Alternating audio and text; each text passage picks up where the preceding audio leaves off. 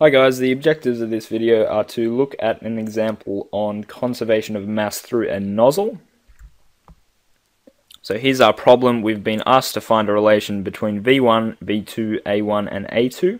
We've been told the flow is steady, and here our flow will expand due to this nozzle here. What we need to do is apply the conservation of mass equation to the system. So we saw how to derive that in the previous video. If you haven't seen that before, take a look at the previous video. It's quite helpful to understand this equation and each of the terms.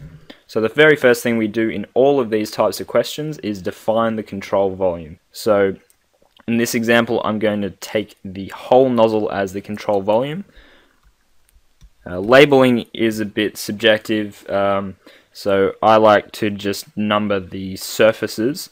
You can draw out the outline of the control volume, but I've just pointed to the nozzle here, and I'm going to call this surface 1 and surface 2. So that's how I write out the control volume. You can change it up if you like.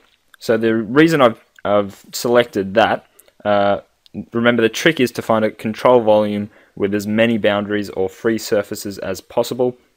So if we select the whole nozzle, the boundaries have no flow through them. So along here, there's no flow through them. So the second term in the equation here reduces to 0. We know that that isn't included because it's a steady flow. We get rid of that. We're only dealing with this, but for the outer diameter of the nozzle, for that surface, that will reduce to 0 because there's no flow through that surface.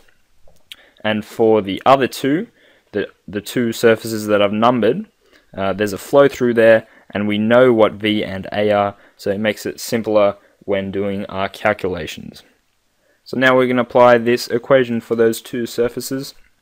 Once again, remember your labeling, so CV surface depends on what you're talking about. I'm going to have my integral for the first surface, my rho,